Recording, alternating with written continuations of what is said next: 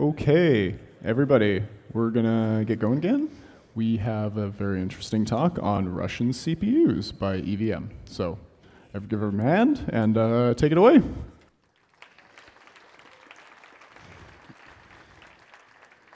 Thanks, everybody. I'm EVM. My friends call me Ozzy. EVM's just my internet name. If you're here at Recon, you're my friend, so you can call me Ozzy. Going to be talking about the Elbrus architecture today, and Elbrus is named after the highest mountain in Russia is Mount Elbrus, so that's the heights of Elbrus reference. On here, I've got a link to the slides and the code on GitHub. So if you have a computer, it's worth loading up if you want to follow along the disassembly that we're going to be working through. It's going to be a little bit of a fast, technically dense talk, so hang on. So a little bit about me. I work at Johns Hopkins Applied Physics Lab, been there for a long time doing embedded reverse engineering. Started in the last couple of years to get more involved in public projects, so you may have heard of All-Star, CodeCut. I worked on a project called SimGrate with a buddy.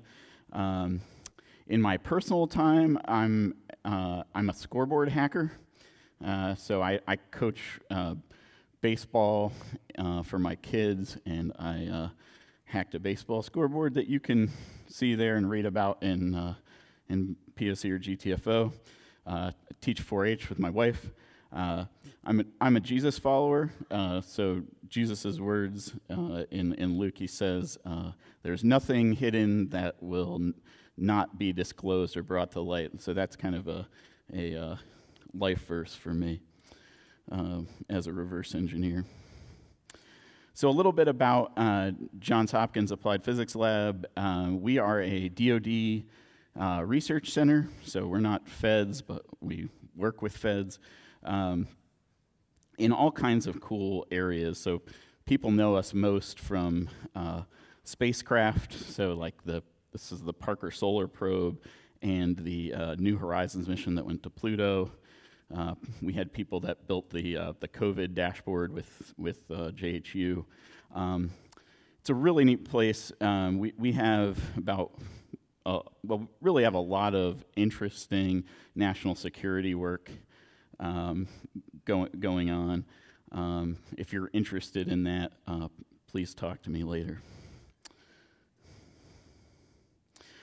So yeah, let's dive in and talk about Elbrus. Elbrus started out, Elbrus has been around for a really long time. It's launched in 1979 in Russia. If you're familiar with the history of Russian electronics, there was a lot of cloning of US stuff, but this was fully, Russian indigenous design. Claims to be the first superscalar out-of-order processor developed in Russia. Like all other architectures, it's had many different iterations. The current one is called E2K, which is what we'll be talking about today, and came out in 2001. It was formerly manufactured by TSMC, so like all other countries, it's actually built in Taiwan. MCST is fabless. As far as I could tell, Russia only has 90 nanometer manufacturing technology. That's the Micron company has that, so that's why they had to send it out to TSMC. I failed to mention, so the company that makes Elbrus is called MCST. They used to be Moscow Center for Spark Technologies. They don't do Spark stuff anymore, so they're just MCST. There's a bunch of different models. This work was on a single core models, like a little bit slow, but in a PC motherboard and chassis. You used to be able to just buy these things and in Moscow and get somebody to send them to you. Then due to the Russian invasion of Ukraine, they ended up on the sanctions list. Taiwan also sanctioned Russia over chip-related stuff. So TSMC ended production completely. And it's really actually, I was looking this up yesterday. It's unclear to me if they're even really manufacturing them anymore, because I don't know if they have any viable options to make new ones. I also found out that MCST was acquired by this Rosatom company that does it's a big nuclear energy company in Russia this year. So if in the future they do stuff, it may end up in in nuclear devices. If you've paid attention to Elbrus through the last couple of years, you may have read some of these different stories. There's lots of, whenever there's indigenous processors like this, there's lots of hype and kind of what I called hype, where one of the original things was in 2015 there was this big news that this the MOD had ordered a big shipment of these ruggedized laptops. It's unclear if that ever actually was delivered or if the military even really used them. I expect that I wouldn't be giving this talk if they were heavily used by the military. We would be doing something with it, but so I tend to think that it was kind of bought for a curiosity and just stored somewhere that they're not really using it. Some interesting thing. There was this crowd supply announcement that you were supposed to be able to buy one of these things, like in an ITX motherboard, and that basically went nowhere. I don't really know who was behind that. There's this really interesting article recently, last year, about their banking sector, several big banks trying out Elbrus to see if they could replace it, replace their Intel servers with Elbrus servers. This wonderful quote here that at the moment, Sberbank says, "No, we cannot deploy Elbrus machines into our ecosystem, but we are pleasantly surprised that it works at all." So that could be that could have been the title for my talk. Pleasantly surprised that it works at all. So what hardware is actually out there? At least up until recently, you could buy these things directly from MCST. They had a catalog. They sold you the motherboard and the box and everything. They had a couple of different PC options, some server options. Before the Russian invasion, they were selling shell accounts. So one of the folks I talked to, he got access just by buying a shell account there. And the thing was that they still, all of their documentation so far has been under NDA, and we'll get into why that drove the research here the way that it did. I should point out here, so the way that I got access to the hardware was basically a buddy of mine, a good neighbor who many of you know, happened to land one of these things, and he gave me a shell account on it. So that was kind of the genesis of this whole project. He did that. That was all before. It was even prior to the Russian invasion of Ukraine. So this work is about 2 years old at this point. So yeah. If you're dealing with Elbrus on a PC, you're running Linux. That's what they do. There's a Elbrus Linux that's produced by MCST. There's also Astra Linux, which is kind of a Russian national Linux distribution. Elbrus, so MCST has forked, at least internally, forked some of the common GCC tools, binutils. Again, their documentation is all under NDA, so there's no datasheet level documentation that I was able to find. Like normally, if we're looking at a new processor, we get that datasheet, look at all the instruction coding, encodings, make a Ghidra module, make a module for IDA Pro or whatever, and we can just go to town. Didn't have that for this. I'd love to get that documentation leaked or find it somewhere, but haven't been able to find it. Best thing that I was able to find was this programming guide that's in Russian. So it talks a little bit. It's kind of about like optimization, how to optimize software for Elbrus. But basically a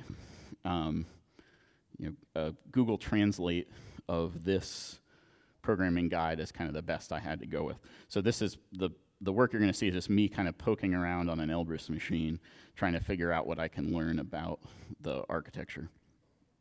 There is out there on the internet, there's this thing called the OpenE2K project, which I'm not entirely sure who's behind that. It's a Russian-driven project, and you can see the link here. I don't know if that's MCST trying to put some things out there to push more adoption, or if that's like a separate group. There's some things like the Linux kernel source you can look at. They have a QEMU and binutils as well. So their version of binutils, the disassembly that you see in the slides and that's on the GitHub page, that's all from the OpenE2K binutils release that I was able to patch to get it to, not patch, but get it to compile with a flag that gave me more verbose output. I'll explain that in a bit. So that's basically kind of the public information that's out there. Okay, so I had access, I had a shell account on an Elbrus machine, and I wanted to explore some example exploit, just kind of play around with it and use that to kind of, use that to kind of learn the architecture. I didn't have any, interesting Elbrus software to reverse engineer, so I just had to kind of create my own exploit. So I went back to something called smashing C++ V-pointers, which is something that Rix published, a guy named Rix, or handle's name's Rix. Apparently, Rix is still out there, so greetings to Rix, wherever you are. Thank you for publishing this, this example way back in the day. What smashing C++ V-pointers is it's very similar to stack smashing, but it kind of makes use of the fact that when you allocate objects in C++, they get allocated on the stack, and then you can overwrite function pointers. And so we'll get into this a little bit.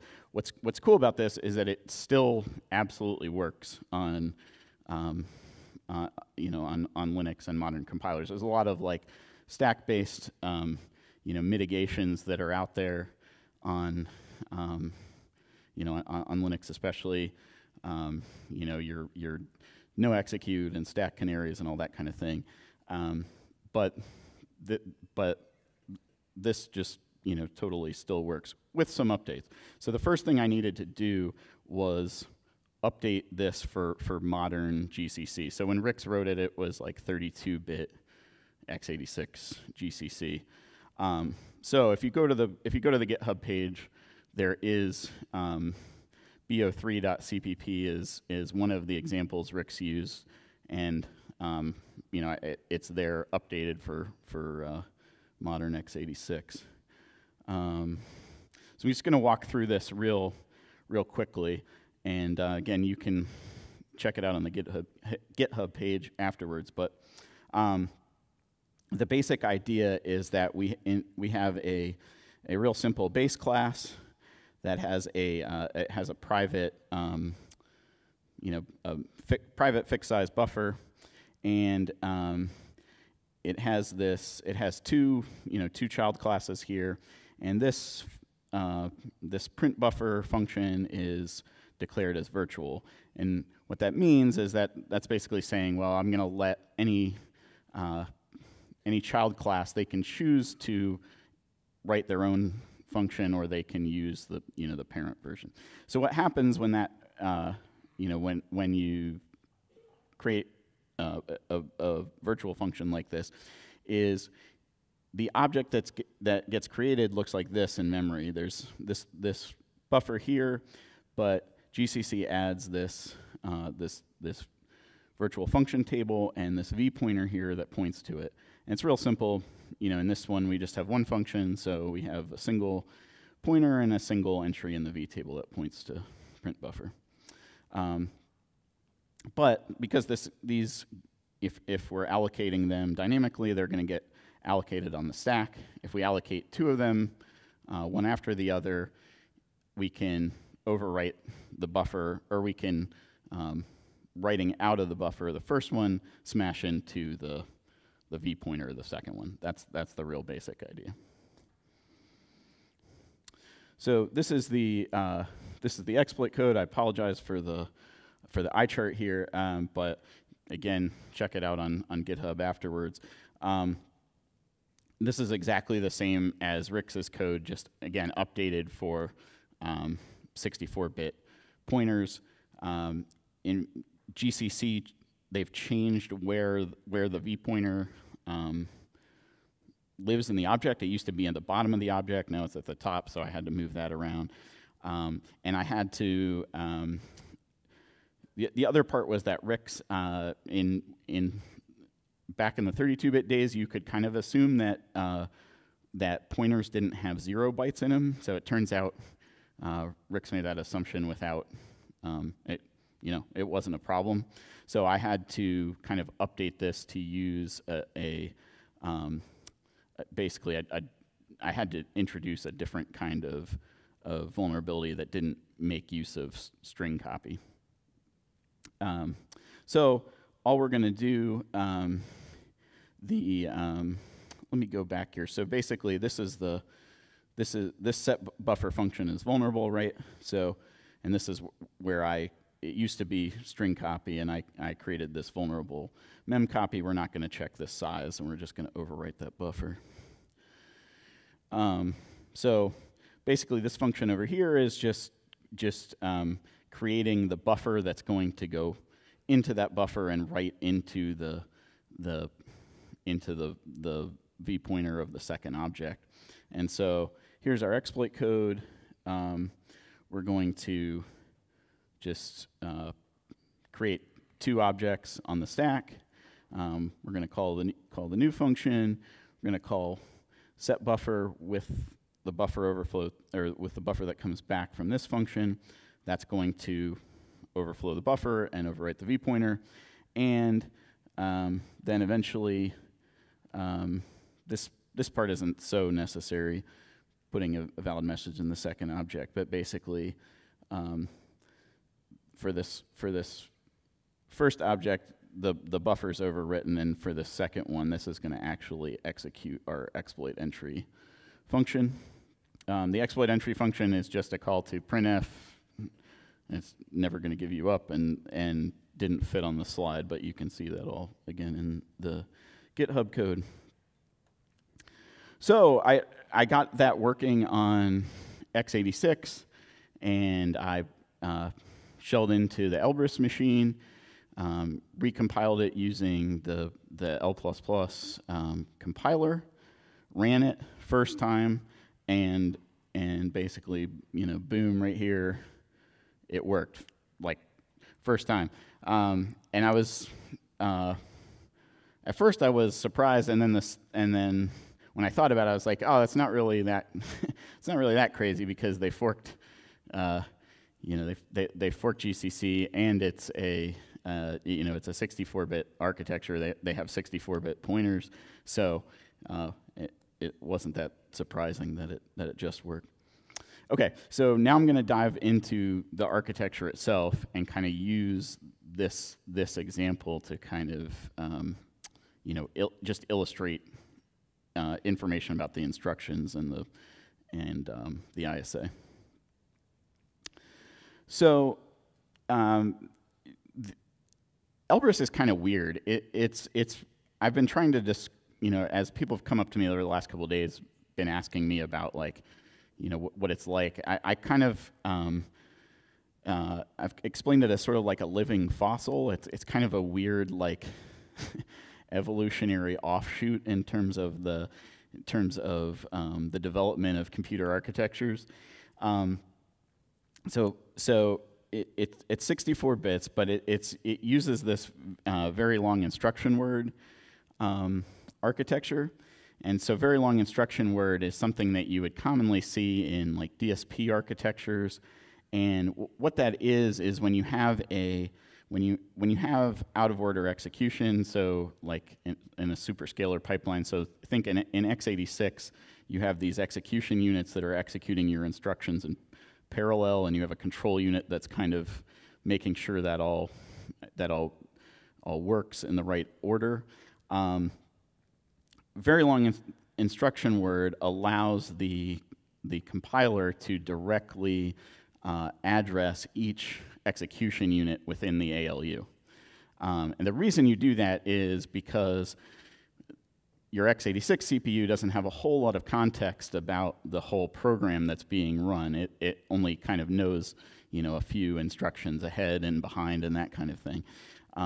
So when you give this power to the compiler, then the compiler can really, knowing the full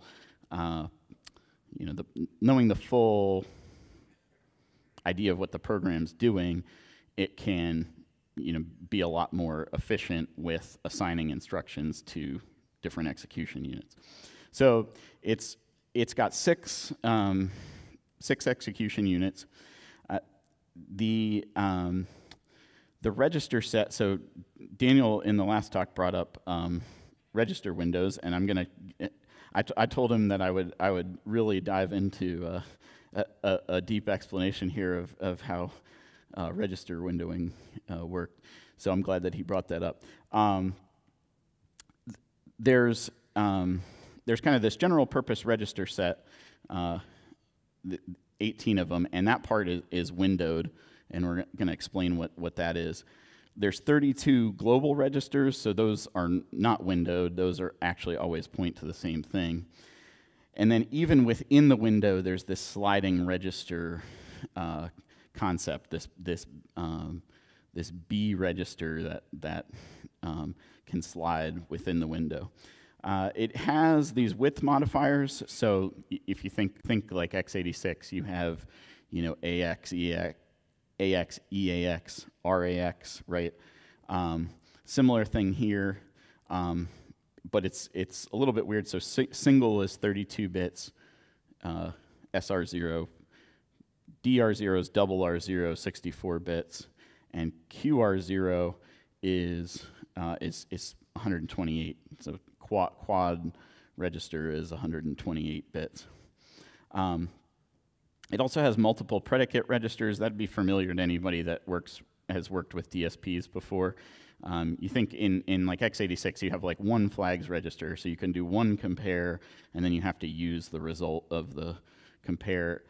In these kind of architectures, you actually want to, sometimes you want to do multiple different comparisons and then save the results in different registers. So there's multiple of those predicate registers. There's a two-step branch and control transfer system, which is really interesting. Going to talk about that a little bit. There's also this completely separate stack for return addresses and register windowing called the procedure chain stack. One thing that I really wanted to know it was how do interrupts and exceptions work? Because that's often a thing, you know, when trying to exploit something, we want to, you know, if we want to get like kernel level execution, that's often something that we want to hook or, you know, mess with. And none of that was in the public documentation. So you can get a flavor of how it's working based on like how, what the Linux kernel is doing, but I didn't really explore that. Okay, so here's the instruction encoding, how that works. This is all based on sort of like analyzing the source code of OpenE2K bin utils. And they're kind of even like, it's really funny if you look at it, there's like these comments of like, somebody had access to some kind of documentation, but they'll be like, you know, in the comments, it's like, I think it worked this way, you know, ha ha ha, like, you know, WTF, MCST, what were you even talking about? Like, so they're kind of they're kind of trashing the documentation that's out there as they're writing it. But this is what I was able to pull out of there. So this is just showing you the basically the header symbol. So you have with very long instruction word, instead of just like one instruction, what you have is basically each instruction has a header, and it tells you how many additional pieces of this instruction do I need to decode. So this is the header syllable, and then there can be up to 7 more syllables. So so you have like an instruction can be up to 128 bits long, and they're basically just alerting you to the presence of other symbols or syllables rather. So you know, for instance, like there's bits to say, you know, we can put up to 6 ALU instructions here. And so, yeah, these are basically like all the other types of syllables that are possible. Some of these we don't even know, like I said, ALES, CDS, PLS. We don't even know what they are for. When I was saying that it's kind of a living dinosaur, the thing I thought that was very interesting. When I was looking at the ALU, like what instructions are actually possible with the ALU, there's not really that many. If you've worked on, like, the very long instruction word piece is kind of very similar to what you might see in like a DSP processor, but usually in those processors you also have like very complicated matrix or vector processing modes. This processor, like this ALU, looks more RISC-like to me. You know, really not that many different kinds of operations that you can do. So it in that sense, it's kind of odd. Okay, so this is that print buffer function from the RICS example, and this is literally just showing you, okay, how does a basic register type instruction work? So this is the add D for add double instruction. I've basically found this compile flag that you could enable in bin utils that kind of dumps out the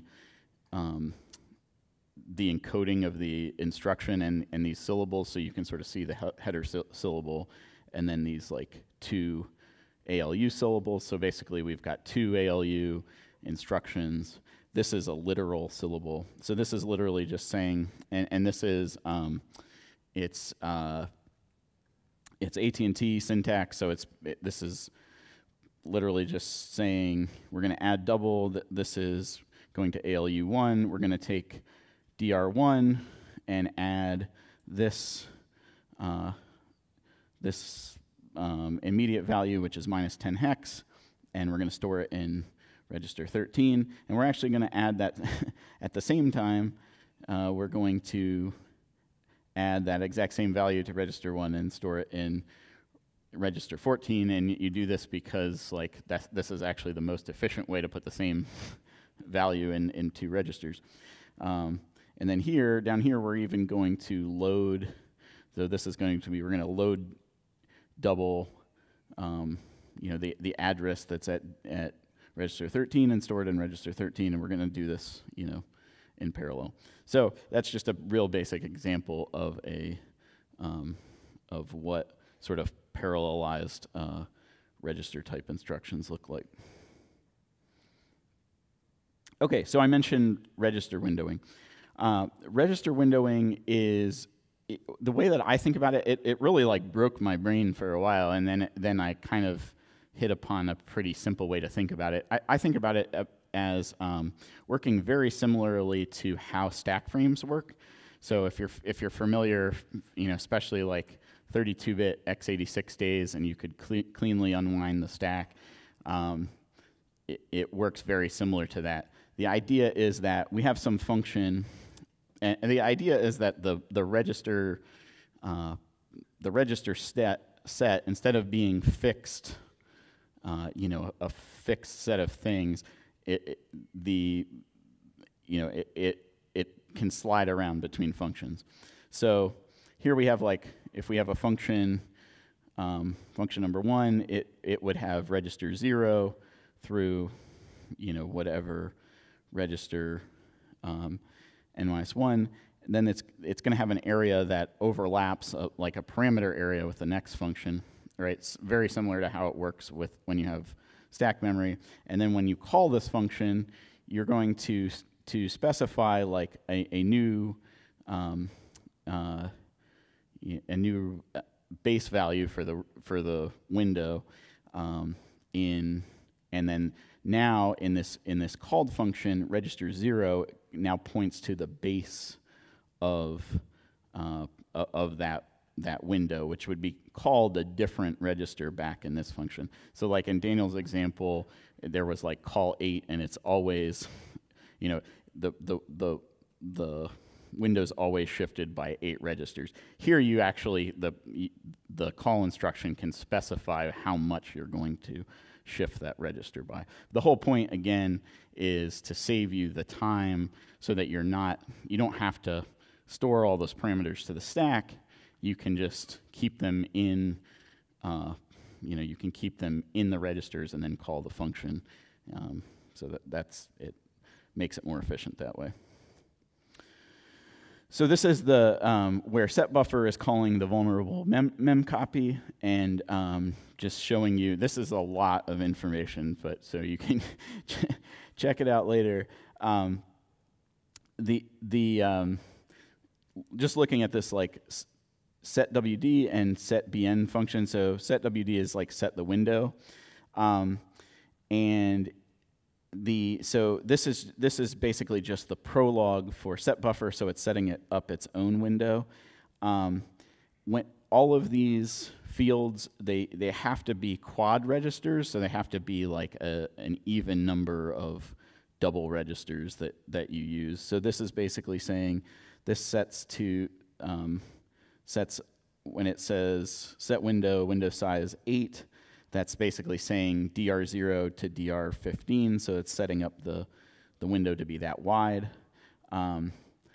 There's then this base register, which now points to DR8 because it's basically saying the base setting is 4, which doubled is 8, and so that just means that what's cool about this, if you kind of look through the disassembly, that just means that when it's setting up the parameters, it just is going to put them, it's going to use DB0, which points to register 8 to set up the parameters, and then it does a call.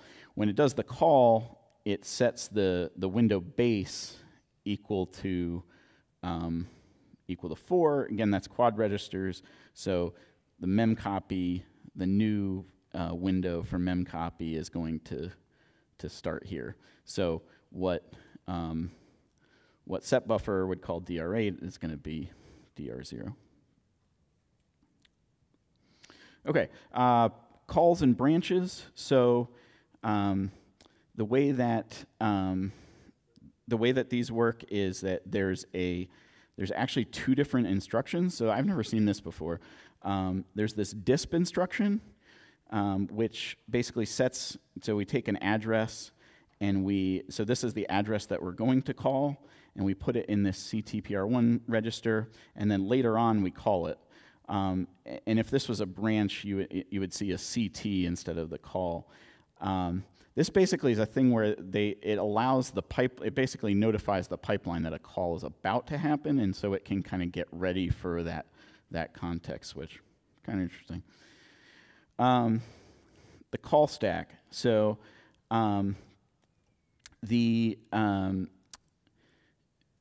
another interesting thing here is that there's this, so I just explained how the register windowing worked and how calls work. Return addresses and all that register information is stored in a separate stack, separate from the regular user stack. And it's kind of unclear. So there's these internal registers, CR0 and CR1, but it's kind of unclear how those work. And there's a sense of that in the Linux kernel code for being able to kind of unwind that stack. But this is a really interesting place to look because, how this actually works is really, probably critical to how the security works on Elbrus. Okay, that's basically all the technical stuff. So future work, I put question marks on here because really I think there's so many things that could be done. And as I talk to people and kind of explain this, usually something, probably as you're watching this, something popped in your head of like, I'd really like to know that. And there's a lot of places you could go and dig in and lots of parts of the security that could be explored. I put question marks on here because the future of Elbrus is also uncertain, and it's really kind of a question of is this processor architecture going to matter? Is it going to become big? Is Russia's isolated from the rest of the world and they have to make their own processors? Will they fab it on some other process, or will they just, buy Chinese ARM processors or something and move on with life? Who knows? So we'll see. Okay, so I just want to say thanks to my neighbor, my good neighbor, who you probably all know who I'm talking about, but I'm leaving off the video for his privacy.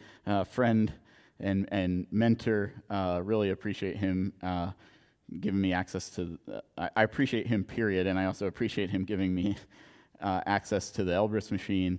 Moyix, Brendan from NYU, was somebody I bounced ideas off with, so I really appreciate him. Folks back at APL, Molly, Mo, Lynn, Angie, Andrew, Anthony, Rob, Paul, Mike, Ray, Eric, Tim, Megan, Donna, thank you. And just again, thank you to Hugo, thank you to all the Recon volunteers. Many of you I've met and got to hang out with the last couple of days. It's been a fantastic experience. So thank you very much.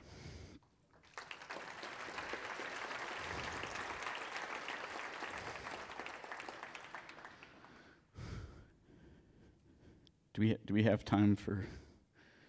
Okay, I'm getting the nod. So I guess we have time for one or two questions, and I'll also hang around to afterwards to answer.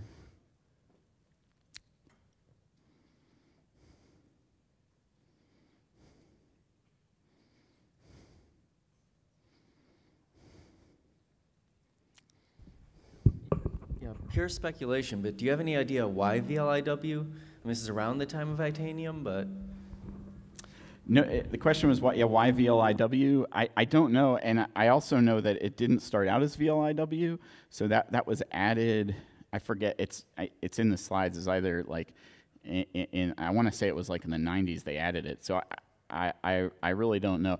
I mean, I think you always add VLIW to try to get more efficiency from the compiler side that you can't do in the control unit. So I'm guessing it had something to do with that. But no, I'd love to know.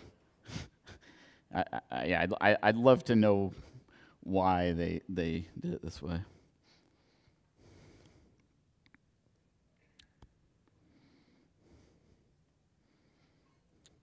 All right, cool. Yeah, thank you all. We'll see you afterward.